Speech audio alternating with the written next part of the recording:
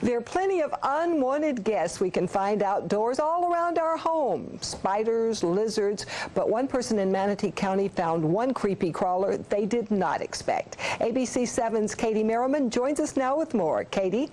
Linda, it's something you expect to see in the jungle or in a nightmare, but they are popping up more and more in our backyards, and they are not only dangerous to us, but also to our wildlife.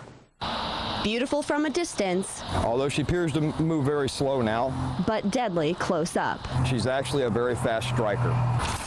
And quite a shock to a Mayaka resident who found this 10-foot Burmese python stretched across the driveway. After calling 911, Matthew Hunt with Nuisance Wildlife Relocation was sent to retrieve the snake. People are getting them as pets, thinking that they're an easy pet to have and to handle, and they're really not. And when they get to be, you can buy these much smaller, and as time they grow, it becomes an issue, and they can't take care of them anymore, and they take them back out into the wild and let them go. However, freedom for a python means trouble for everything around it. The number one problem we're going to have with these is the eco damage, the problem they cause to our environment. They really have no predators other than us.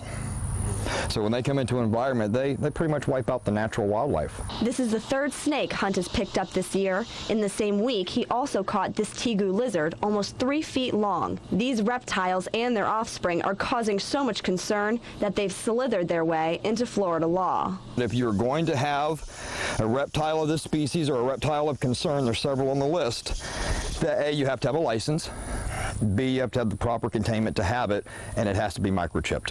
The future of this big reptile is still unknown. The next step is to scan for a microchip to try and locate an owner. If the owner's not found, Nuisance Wildlife hopes to give this python a useful job. We like to maybe use it to educate young children about the snakes, even mature children, and use her as a positive instead of a negative.